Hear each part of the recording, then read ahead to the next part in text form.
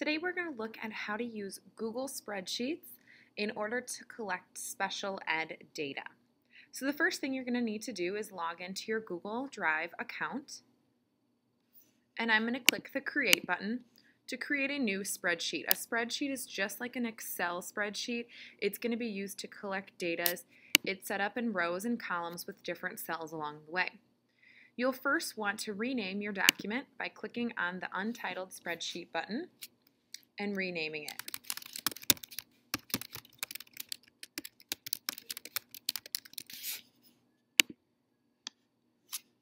I then need to have some row headers so that I can easily find and organize my information.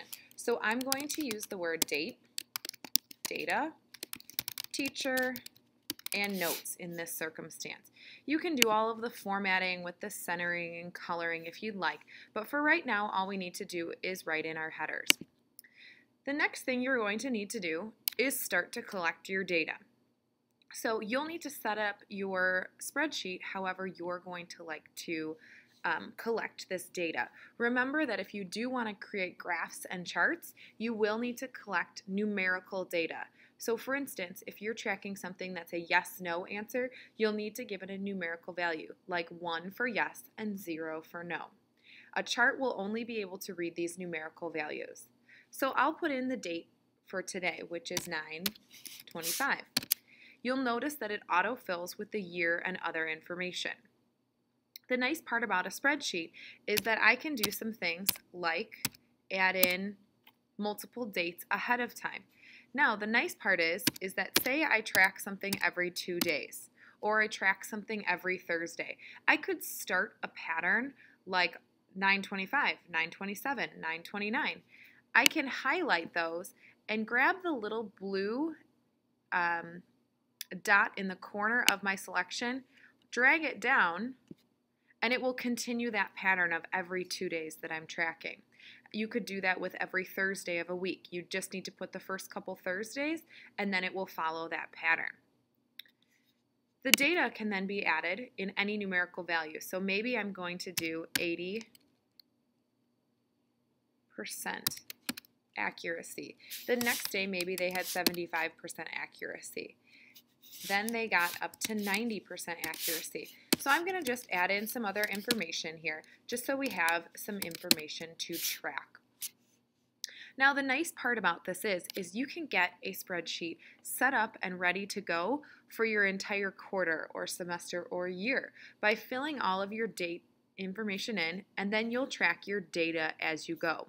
If you did use this as a shared data collection sheet, you may want to input information like your last name so the people in your shared collaborative group know who's tracking the data.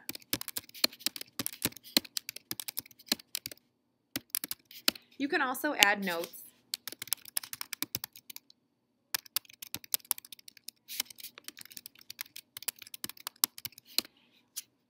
You can change row length and width by dragging on the edges of each column.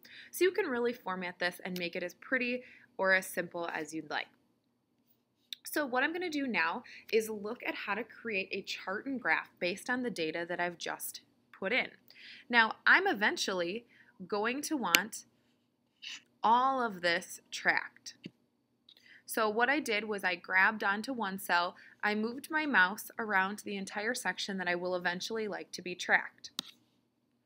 I'm going to click the Insert menu and choose Chart. The nice part about Google Spreadsheets, it will automatically try to decide what's the best type of model or visual for the selection that you have chosen. So what I can do is I can do some customizing here with the information that's already available, or I can click on the Charts tab and specify that I'd only like a line chart, or I'd like a line chart with more of a curvature. Maybe I need a column chart for the type of data that I have gathered. You can always customize using the Customize tab, and you can add things like chart title. You can change fonts. You can make the different columns and bars different colors. When you're ready though, you're going to click Insert. it's going to insert in a graph that you can move around your document.